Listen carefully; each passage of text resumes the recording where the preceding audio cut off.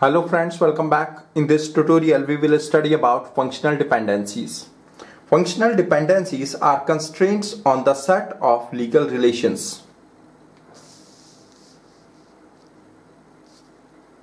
Consider a relation schema R and two sets of attributes X and Y that are subsets of R.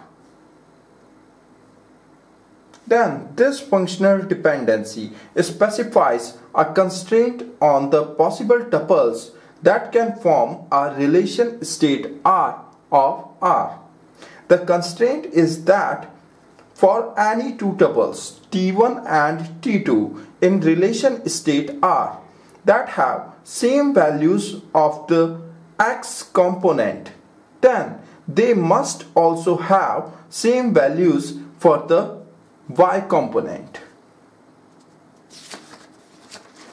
It means that values of Y component of a tuple depend on the values of the X component.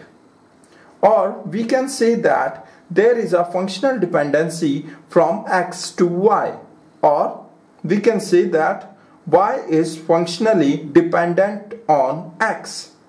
If there is a functional dependency from X to Y, then it doesn't mean that there is a functional dependency from Y to X. Thank you very much.